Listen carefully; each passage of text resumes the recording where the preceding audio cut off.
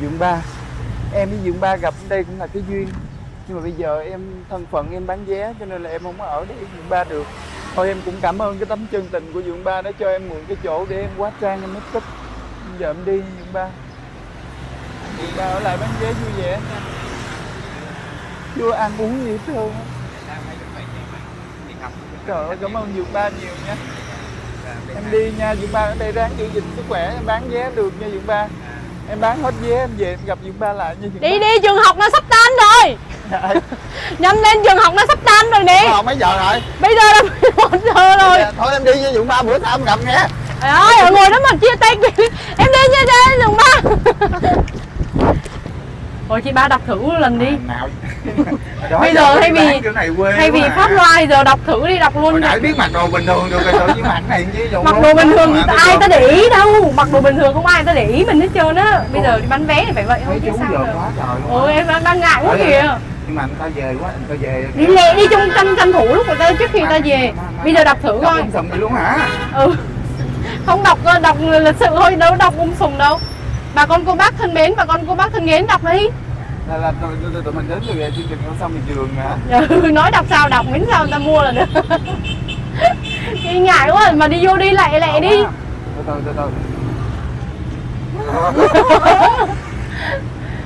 Lần trước bán vé không ngại mà giờ bán ngại dữ chưa? Chào anh. Sao vậy?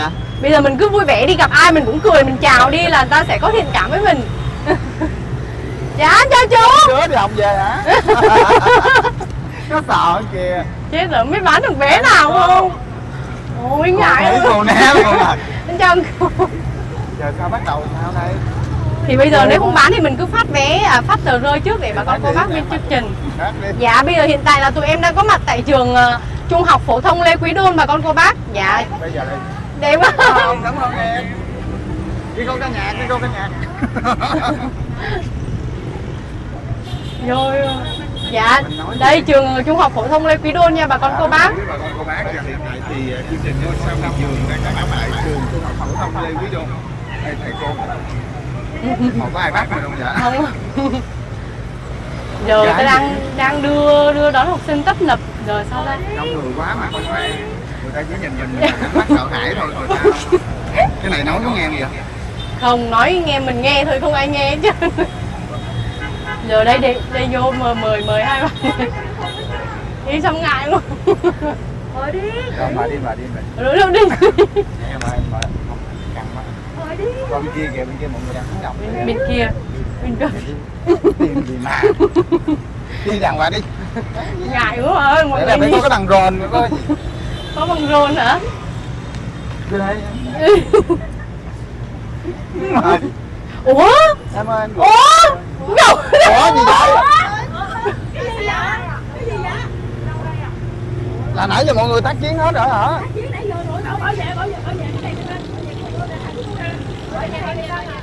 Ủa sao vô tình vậy? Ủa đâu ra vậy? Trời thật là bất ngờ. Em mua vé chưa cưng? Bé em mua vé chưa? Chị đẹp hơn em mua chị đi. Em có tờ rơi đúng không? Cái tờ rơi này là mình đọc mình biết thông tin thôi. Người ta sợ người ta sợ rồi em thấy chưa? Bên đội này là phải tốn tiền để mua đặc sản ở Bến Tre chở qua Long An cho người bé. Mà em nghĩ ủa sao lại thấy kêu trường nào mà cái qua luôn. Bên kia là trường cấp 2 đây, trường cấp 3 ập qua liền. À gần nhau hả? Cấp 2 sớm hơn, cấp 3 này nó đang trễ hơn. Dạ tôi xin công khai cái doanh thu của team. Chúng mình có nhau. Ngày hôm nay ngày đầu tiên khi ra quân chúng tôi nhận được 1.000 vé. Chúng tôi đã bán được 10 vé. 10 vé này từ đâu ạ? Chúng mình có theo. Mà sao đó? Dạ con cảm ơn chú. Là ai mua? Ai mua một vé còn lại? Anh Khương vừa mua. Ủa là sao? Là sao chưa hiểu, vẫn chưa hiểu. Là bán được có 1.000 vé, đã bán được 10 vé. 10 vé này là ai mua? Là ai mua? Chúng mình có nhau tự mua. À tự mua. Rồi, tự mua. Rồi thôi mình bán được thêm một vé nữa là 11 vé. Bán được vé rồi. Chưa vé nào hết chưa? Mới ra đây ụp đấy là gặp cái tin này luôn rồi. Vậy là team mình đang đi đâu hả? Thì đi make up đồ nè. Ủa? Là trễ giờ luôn không? Mình mất là trễ giờ. Không có, phải đầu tư chứ. Là quá trời quá đất rồi đó. À không, nãy giờ mới khoe bán vé thôi. Còn bây giờ cái số tiền tiêu hao sáng giờ này nha. Dạ tiền nước bao nhiêu ạ? Dạ tiền nước 60.000. Dạ tiền nước 60.000 ạ. Tiền ăn bana phúc tay à? 50. Dạ tiền mua dừa nước để 30 ạ. Dạ tổng thiệt hại hiện giờ là 140.000. Không, nhưng mà ý là mọi người đi mọi người thấy tình hình sao chứ em mới xuống em thấy mà học sinh nó cỡ quá à. Mấy ly đi chú. Mấy. Tại nhà trước đó chị đi truyền thông. Rồi chắc bác đi đó. Quay xong. Trước mà chị đi quay truyền thông á, tôi quay cái xe á, cũng tại trường cấp 3 luôn. Cái bé mắc cỡ lắm, cái bé lớn, cái bé mắc cỡ. Bé không có chút gì kinh. Thật ra hồi xưa mình cấp 3 cũng vậy. Với lại tại mình có máy quay nên là cũng đáng đỡ hơi ngại. Thứ hai nữa là cấp 3 rồi cho nên là các bé đừng làm người ta sợ. Như là các bé lớn rồi các bé tự đi học được. Cho nên là phụ huynh cũng ít đưa đón hơn là từ cấp 1 cấp 2. Dạ cho nên là tiếp cận hơi khó khăn xíu nhưng mà không sao. Không, em nghĩ là hôm nay tụi mình hơi bị lạc đó, nghĩa là tại tụi mình tính là tới trường học thì tụi mình nên là bận rộn trên không của mình mà trộn với các bé không thì các bé sẽ thấy bằng cây bằng lưới dễ tiếp cận hơn. Tụi mình bận lồng lộn quá sao mà xuống có máy quay rồi. Cái mặt về là hợp chứ. Không, nhưng mà tại vì thực ra bây giờ mấy bé cũng hơi ngại á. Mình còn ngại nữa. Mình còn ngại mà. Thả ra thì dẫn cái này vô trong cái họng người ta vậy chưa? Không nha, ta đầu tư ta đi đập nó. Đập liền cho sợ liền đêm một đêm duy nhất liền. Nghe sợ ma liền nè. Thôi, không, mình đọc cái âm điệu nó không có tích cực, người ta đọc chỉ một đêm duy nhất tại sao như đồng. Thôi sẵn đã giao lưu. Nếu mà nói là không ngon là thiếu luôn. Dạ, con cảm ơn chú. Sẵn hôm nay team gì ạ? Team Lạc Quan. Team Lạc Quan tới thăm team chúng mình có nhau. Dạ đây thì chúng mình có nhau xin gửi tặng một phần quà. Thôi cũng được, cảm ơn cũng có lộc ăn em. Vô đi ạ. Chúc hai team của chúng ta sẽ không có về hạng chót là được rồi. 1, 2, 3. Không mà thấy gặp nhau là nghi quá, nghi hai mình áp chót quá. Giàu quá. Gặp đi thịt cái này vô tình luôn mà cô bác không hẹn mà gặp luôn, lúc nãy rõ ràng đã thấy nhắn trên tin nhắn là trường nào rồi là mình đã né rồi. Né rồi mà cuối cùng vẫn dính. Ủa nãy cơ mình có nhắn chưa, trường nào chưa? Có, chị nhắn cái trường bên kia rồi. Nhưng mà qua bên đây vẫn chưa thấy ai hết. Mà người ta học sinh thì về hết rồi, đội này mới tới. Với lại là mình có người dẫn đường chị. Đúng rồi, tại vì có thổ địa ở đây, dẫn không được ai ra, không được ai ra. Không thì nó có thổ địa thôi chứ biết ai. Đúng rồi, có thổ địa ở đây. Thổ địa. Nhìn nè, qua đây nhìn. 2, 3 chiêu. Nó theo rồi nè. Ủa sao bên này có cái này vậy? Bên này không có. Hôm qua xin kêu in. Tự đầu cái bỏ tiền ra thôi. Nhưng mà hôm qua in cái mọi người không chịu, hôm qua nói thống nhất in mỗi tiền một tấm mọi người không chịu. Không chịu luôn. Đâu ai không chịu đâu. Không chịu cái không chứ hồi đầu đã tính là in cái miếng to hơn rồi. Tại vì cái này thì chỉ phát tờ rơi thôi chứ mình không có treo hay gì được trơn á. Tên của mình đó thì là Thì ra là thiết âm mưu. Vậy đây ủa Thì ra là thiết. Lấy một ly luôn. Tại mấy bạn đang quay á chú nên là mấy bạn quay xong rồi. Thế rồi bây giờ chuẩn bị tiếp tới là team đi đâu để biết đường né này, mình đi tản ra cho đỡ đụng nhau. Chưa biết luôn thiệt, thật sự là không biết thiệt. Nhưng mà Có thổ địa cho nên là thôi một thổ địa dẫn đâu đi đó. sáng giờ mọi người thấy hiệu quả không? Tại em lần đầu tiên đi sáng kiểu này đi bán vé. Chưa là đã hiệu quả không là biết bán được nhiêu vé là biết hiệu quả không. Nguyên cặp còn nguyên hả? Gì? Sao? Còn một dòng nữa. Nè thấy số vé chất lượng không? Còn nguyên cục. Y chang là bán mấy vé số luôn. Ôi ơi nhìn lại giao diện mình đi. Tôi tưởng là giao diện tôi có đỡ hơn à. Ủa đỡ hết, có khác nhau chỗ nào hả? Cầm nguyên một hai đứa dép chung kiểu luôn nè, hai cái nón chung kiểu luôn nè. Có khác gì nhau đâu à, có khác người ta cầm thêm cái sách vé thôi. Phần đi bán vé số. Lúc nãy con quải cái áo khoác nhìn còn giống vé số hơn. Nãy team định hát bài về lại trường xưa với bao kỷ niệm đúng không? Xong hỏi thầy cô dạy em gì vậy, em ra đời thành công giờ tụi em đi bán vé hết trơn. Không sao, miễn sao bán được rồi, không cần bán không, gì cũng được. Không giới thiệu cho chương trình cho. Nhưng mà thực sự là thôi anh lẹ đi rồi mình di chuyển chỗ khác nha bà con cô bác vì chưa bán được vé nào hết. Dạ mà hai team đụng nhau rồi. chưa bán dễ làm hai team đụng nhau à? Nắng quá. Mà nãy giờ cũng nói với nhau, không đi tương tác với người khác, cũng đứng đây nói với nhau không. Đi quay lại rồi thôi. Nhưng mà như mình sai đối tượng khách hàng rồi hay sao á? Có không ta? Không, tại vì giờ mình quay lại hồi quán đi, xong mình vô trong quán mình mát mẻ mà mới lạnh, uống ly trà để tỉnh táo, họp lại, xong bắt đầu team mình họp lại bàn kế hoạch rồi hãy xuống Long An lại. Là giờ chưa tỉnh táo à? Bây giờ về lại họp lại kế hoạch đó cho nó thống nhất lại kế hoạch. Chú cho con gửi tờ này được không chú? Dạ con cảm. Chú có coi chương trình này không chú? Ngôi sao miệt vườn của anh không dừa ấy chú? Đúng không? Chú có biết chương trình này không hả? Ồ vậy hả chú? Thôi là chú, trời ơi, chú nhớ cách tờ này khi nào? Chú bữa đó chú 20 tháng 4 nha chú. Thôi chú tới ủng hộ tụi con nha chú. Dạ con cảm ơn chú nhiều. Trời ơi đã phát được một tờ rơi. Nhưng mà chưa bán được vé. Chú ơi chú mà mua vé là con có sẵn vé luôn nhỉ? Đáng lẽ mình không mình làm một cái bán vé gì đâu. Mình gắn trên người quá.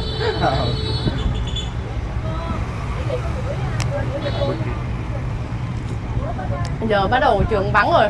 Có chắc bây giờ mình phải đổi phương án thôi. Mình phải đổi phương án, mình đi một chỗ khác thôi. Giờ chỗ này ta tới ta đi ta đưa đón nó không có liên tục á.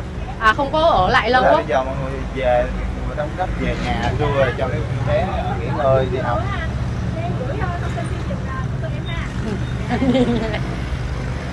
Rồi cắt đi. Vé thường vậy là 100.000, một vé tiếp thì 200. Dạ. Dạ con cảm có thể ơn mua cô. vé trực tiếp tại sân vận động Long An, Tân An của mình nha cô. Dạ cảm ơn cô. Rồi bây giờ mình đã thay đổi chiến lược của bà con cô bác. Bây giờ là trường học không có hiệu quả nữa. Từng khách hàng một, không tiếp cận đám đông. Bởi ta nói đi anh cỡ anh Khương, người ta nhận ra người ta mua. Không có chờ hào. Hầu giờ chưa bán được vé nào mà hầu. Cái bánh thì lâu rồi. Có vẻ không có đi chợ với tỉnh nhiều. Giờ có vỏ hàu thì được chứ mà bánh hàu đi. Nhiều bánh ngon. Ăn hàu. Kìa. Đây hình như là một cái chợ nhỏ trên đường Lê Văn Tao ạ. Lê Văn Tao bà con cô bác. Dạ. Chắc tại vì bọn em suy nghĩ lại rồi, chắc chỉ có bà con cô bác. Dạ anh chào cô. cô cho con gửi cái tờ chương trình của ngôi sao miệt vườn của anh Khương Dừa. Dạ. Cô có biết chương trình này không cô? Cô không biết hả? À dạ, cái này con tổ chức ngay gần sân vận động, ngay chỗ sân vận động Tân An của mình đó cô. Dạ có nhiều nghệ sĩ nổi tiếng lắm, đêm 20 tháng 4. Ngọc Quyền không? Ngọc Quyền hát cái luôn. Đó là có Ngọc Quyền luôn. Xong rồi có Kim Tử Long, có danh hài Minh Nhí, danh hài Bảo Trung. Dạ rồi nhiều ca sĩ luôn. Có Quỳnh Trang, có Thùy Trang. Đúng rồi, Quỳnh Trang. Có nhiều ca sĩ lắm cô, diễn ngay sân vận động Tân An của mình luôn. Dạ. Nếu mà cô có thời gian cô ghé coi nha, cô ủng hộ tụi con. Dạ. Dạ. Vé thì có 100.000 vé thôi. 100.000 vé thôi. Dạ, có 100.000 vé. Dạ.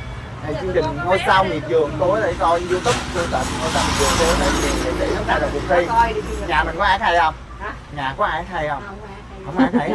Trời ơi, có ai hát hay là thi chương trình này luôn, tại cái này là từ chương trình được là tiền trước đó là nó một cuộc thi luôn.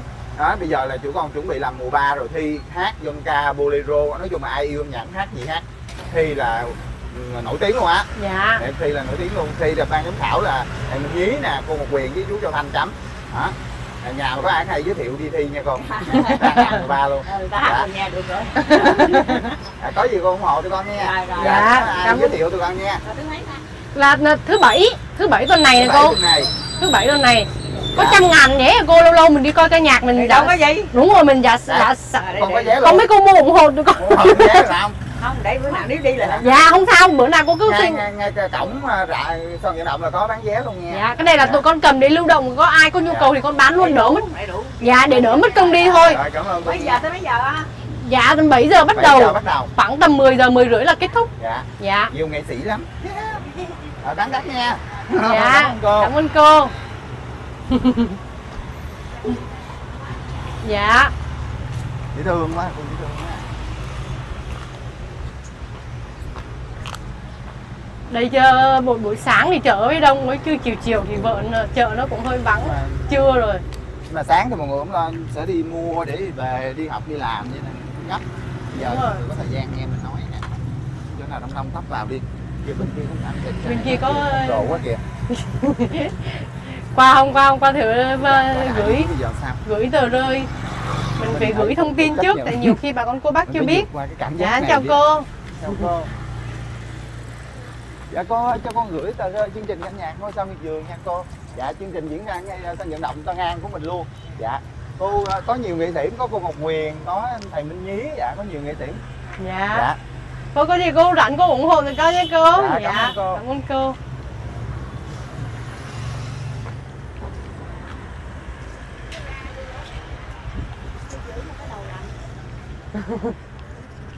Một cái đầu lạnh làm sao? Quy Nhi kêu là chúng ta đi bán vé phải giữ cái đầu lạnh nhưng mà chưa hiểu lắm. Thì ập qua đi. Đây. Ngại là Trời ơi, thấy bà con có bác thấy cự nghiệp không đi cái đôi múc là nói thiệt luôn đi kèm. Mới giống con gái. Ê giờ chị. Dạ chào chị. Dạ. Chào cô. Chị cho em gửi cái tờ rơi chương trình á, có gì mình coi. Bữa 20 tháng 4 sẽ diễn ra tại sân vận động Long An, có nhiều nghệ sĩ lắm cô. Dạ có Kim Ngọc Quyền nè, có Kim Tử Long, có thầy Minh Nhí. Dạ. Có gì cô ủng hộ tụi con nha. Tụi con có bán vé luôn, có mua không? Mua ủng hộ vé đi. Thôi, ủng hộ vé đi 100.000. Rồi. Cô bán gì vậy? Bán. Rồi, muốn bán hỏi đầy đủ nè. Rồi quý bà con cô bán đây. Dạ. Rồi quý bà con có bán nào đi chợ nhớ ủng hộ sạp của cô nha, dễ thương nha, bán đầy đủ quá trời nè. Bán được không? Sáng nay bán được không? Được hả? Được, muốn ủng hộ vé đi trời. Cô ca nhạc Ngọc Quyền, Kim Tử Long, Minh Nhí. Không thích ai hết trơn hả? Có con nữa. Dạ. Để nói có gì ủng hộ tụi con nha. Cảm ơn cô. Dạ, cảm ơn cô. Dễ thương quá trời quá đất.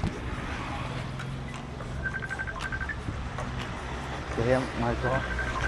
Cô. Cô có gửi cô đi coi ca nhạc không? Người đẹp mời cô đi coi ca nhạc. Dạ. 20 tây tháng 4 này là thứ bảy tuần này là đang có chương trình ca nhạc ở sân vận động Tân An mình luôn. Ngôi Sao Miệt Vườn. Cô coi chương trình đó chưa?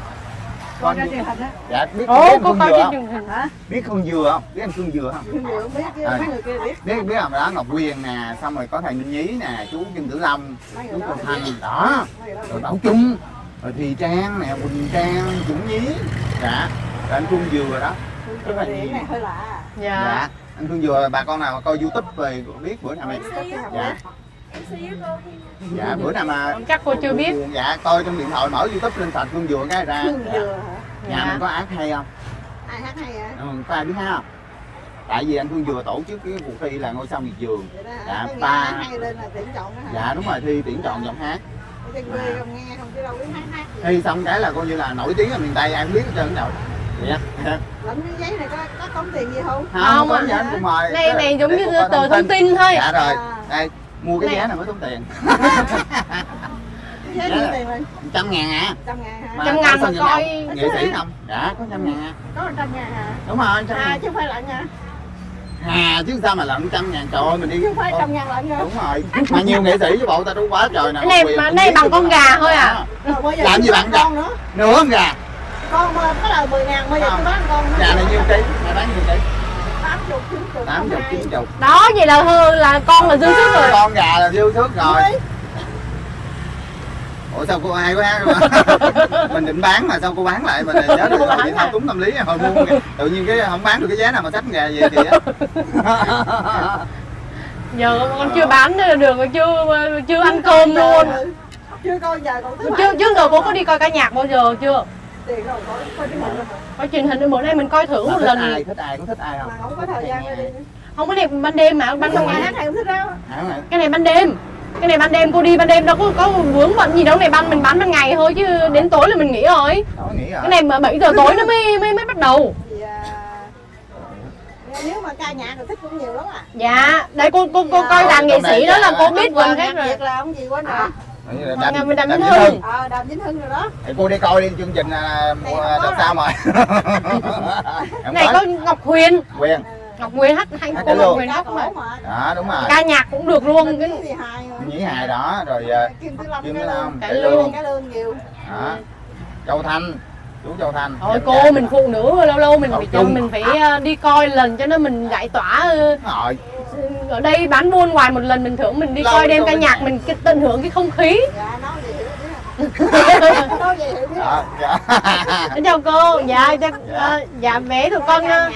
Dạ coi vé 100.000. Cái này dán 100.000. Dạ. vé Sao người ta nói tới 200? 200 là vé VIP. vé VIP, vé gần sân khấu. Đúng rồi. Con có vé VIP luôn nhưng mà chiều mà đòi 200 hết. Không, có chồng gì bán bò rồi nó đợi 200. Dạ. Có 2 loại vé. Có 2 loại. Giải thích gì đây đúng rồi. Dạ, đúng rồi. 200 thì mình ngồi gần sân khấu mình coi nghệ sĩ rõ hơn.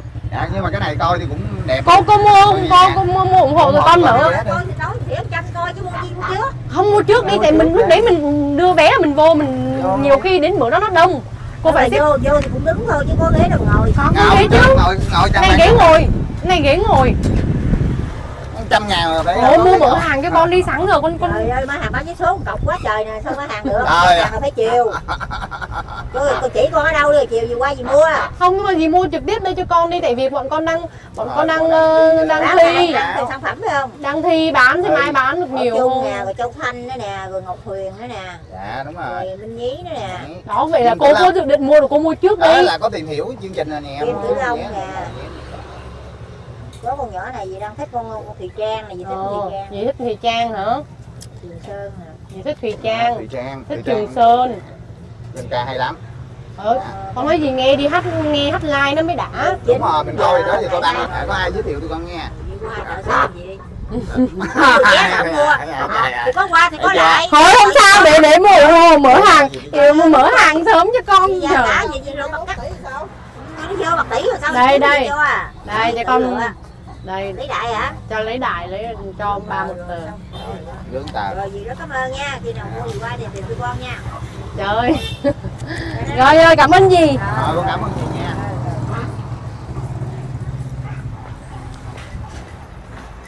Ê Phan nói nghe tính ra hai đứa mình bị thao túng tâm lý rồi chứ vậy sao không bán được cái nào mà mua được nha.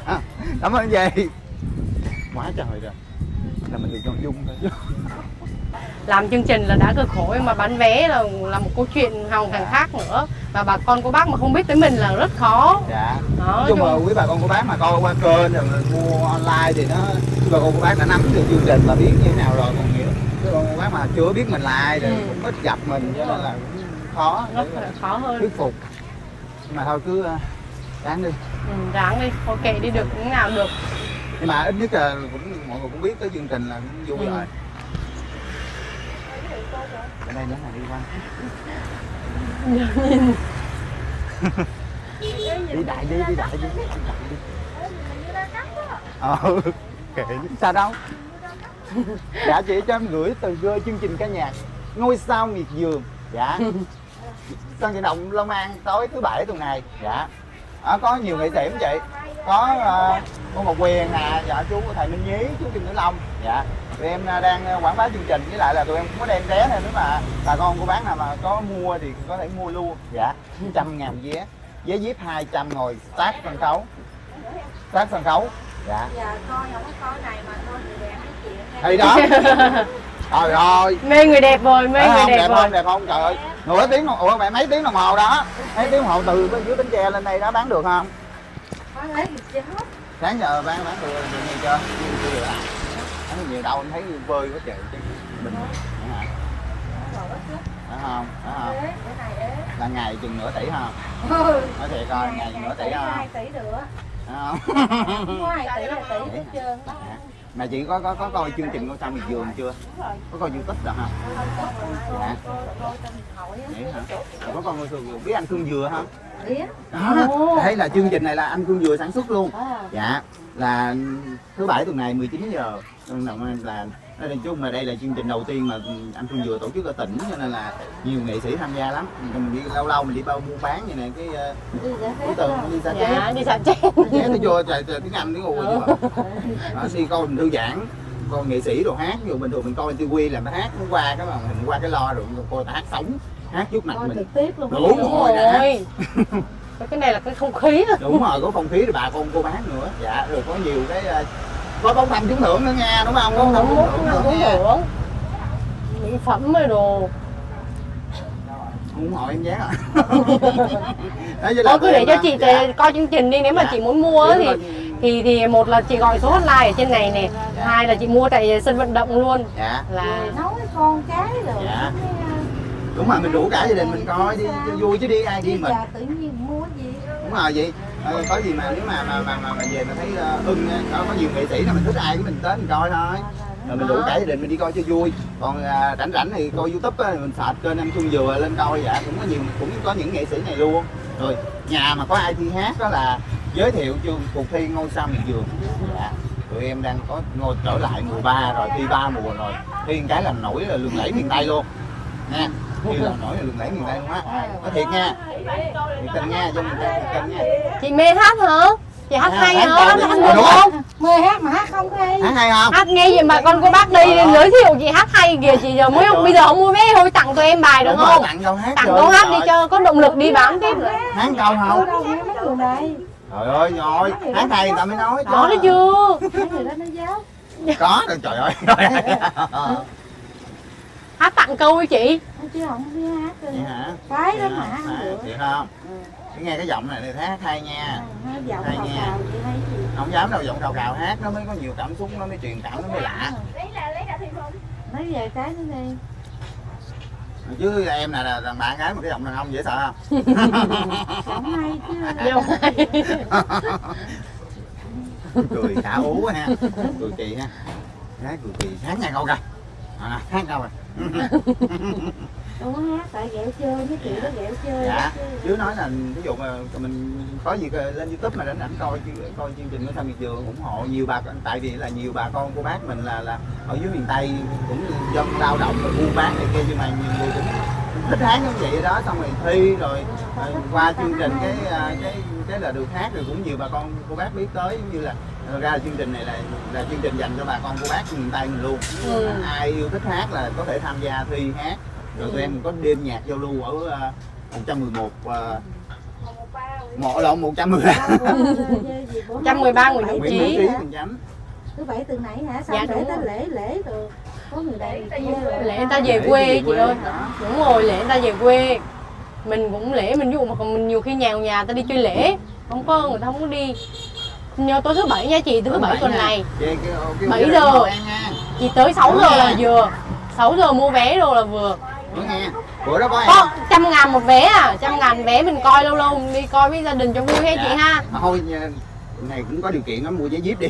Chỉ vì 200.000, cả gia đình ngồi sát sân khấu coi chấn động chứ. Lên chụp hình nghệ sĩ bắt Dạ nghe, cảm ơn chị nghe, bán đắt ha. Dạ, cảm ơn chị nhiều. Đúng rồi, trời ơi nè. Vậy là có coi, đúng rồi, bữa là có cô Cẩm Tiên hát luôn. Dạ em gửi tờ làm kỷ niệm. Dạ. Thôi đây, có thích ai không? Trong đây là coi có thích ai không? Thích em hả? Bữa đó có em luôn. Có em luôn. Bữa đó có em luôn. Dạ. Có gì mua ủng hộ tụi em nha. 100.000 vé coi ca nhạc. 100.000 vé không? Coi sân vận động, sân khấu lớn, nghệ sĩ hoành tráng. Đẹp mà đẹp gái không? Đẹp không? Đó đẹp gái mà. Đẹp không? Đẹp không? Đẹp ha. Cái giọng hơi đàn ông ha. Cũng được. Không. Trời ơi, vậy ta trò. Cảm ơn nghe. Nó cỡ nó tự nhiên khen đẹp gái. Trời ơi đẹp gái. Đây chị có chứ chị. Sáng giờ chưa bán được tờ nào hết trơn á. Thì đó đi. Mang đôi giày 20 cm mà. Đó thì đã biết gì em, đó tính thì chứ giờ đâu có biết đâu.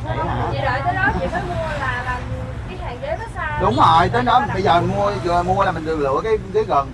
Tới đó nó xa rồi. Kia có đi không chứ? Không thì giờ mua trước vé đi. Còn không thì giờ coi như mình chục vé đi, mà không chục vé. Mà không chục vé về tặng gia đình. Thôi không sao đâu, để cho chị coi thông tin trước đi. Dạ. Rồi nhưng mà chị muốn thì chị mua tại số 7 chương trình tại chỗ sân vận động luôn nha chị. Rồi với lại nè, dưới đây nè nó có số điện thoại nè, ví dụ như mua cái gọi số này cũng được nha. Tiếng là bà Ngân đó hả? Đó, với ai nữa. Ôi trời ơi cũng biết. Vậy là chị biết. Vậy là chị có ủa mà sao chị nhìn mặt chị không nhận ra mà chị nghe dòng tiếng chị biết giọng nhưng mà nhìn lại cái mặt là biết bà Ngân rồi. Vậy hả? Trời ơi cảm ơn chị.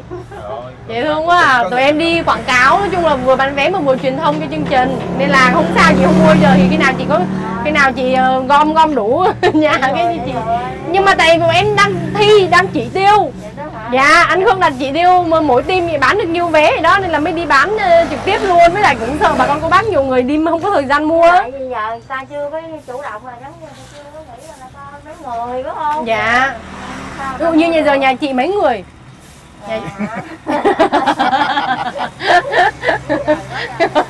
Dài nữa.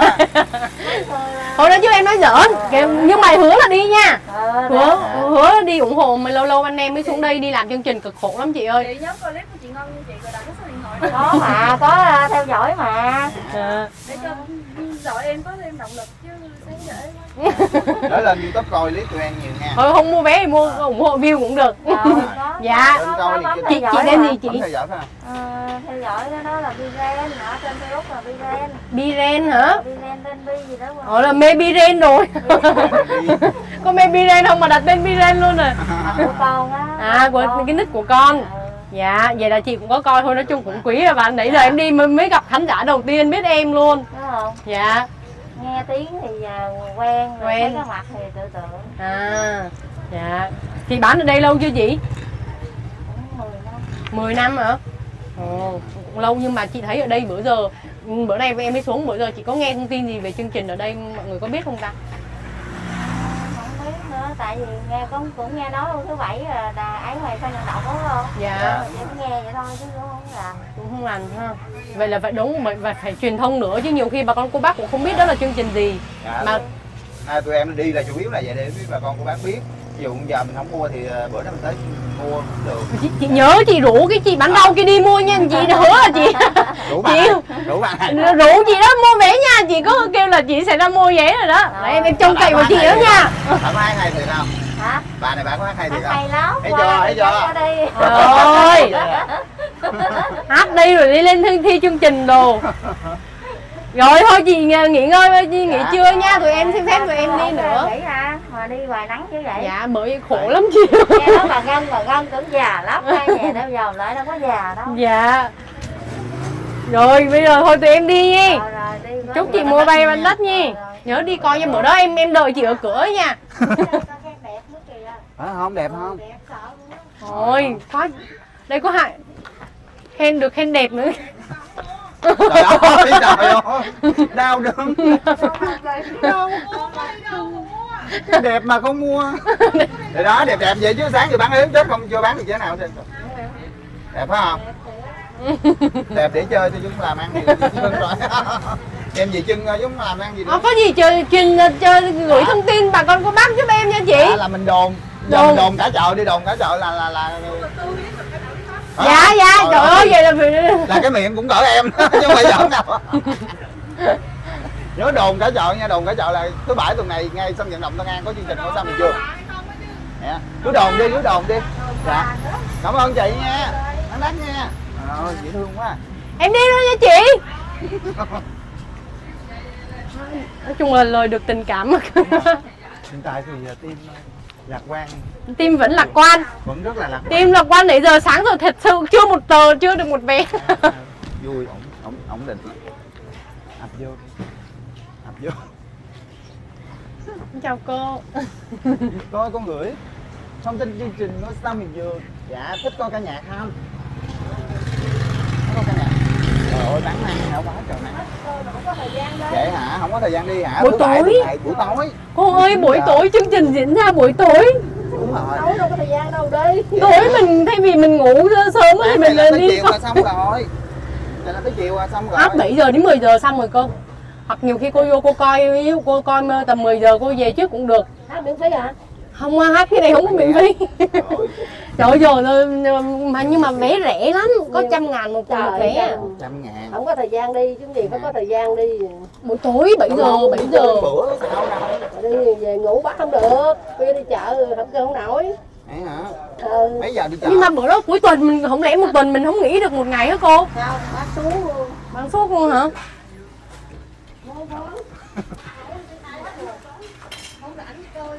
Vậy hả? Vậy hả cô? Thôi là mình lâu mình hưởng cho mình một bữa đi coi nhạc đồ. Tháng lời chừng tháng bán chừng 2-3 tỷ là được rồi, chi mà lấy 4-5 tỷ chi không biết. Rồi đi luôn rồi. Cảm ơn cô. Thế rồi muốn say nắng quá. Say nắng mọi người. Ôi rồi vãn rồi á, chắc là Ngân nghĩ bây giờ không biết mình di chuyển qua quán cơm đi chị ba. Nãy giờ mình rủ bây giờ mình đi ăn đi, xong cái mình cập nhật tình hình cho quý bà con cô bác biết đi, là sau khoảng 4 tiếng đồng hồ tụi em có mặt tại chợ phường 2. Dạ, thì chợ hiện phường tại 2 là còn nguyên, còn y nguyên, còn y nguyên, nhưng mà được cái là lời được tình cảm. Dạ. Là cũng có quý bà con cô bác biết chương trình nè, biết anh Phương rồi nhận ra Nguyễn Thị Ngân. Là cũng rất là biết ơn quý bà con cô bác quan tâm chương trình. Hy vọng là quý bà con cô bác trong chợ này sẽ đồn để biết chương trình mình thứ Bảy này diễn ra. Dạ. Ủng hộ. Dạ, nói chung không đúng tâm lý là bà con cô bác vẫn là muốn là kiểu đến đúng ngày hôm đó mới ra mua vé rồi đi coi luôn á cho nó tiện. Là cái thói quen của bà con cô bác mình ở dưới tỉnh thì thường sẽ là đi coi ca nhạc, tới đó cái mua vé cái bước coi luôn chứ không có mua trước. Nên thành ra là những cái vé ở khán đài mà vé ấy là thường người ta sẽ đến ngày đó người ta mới mua.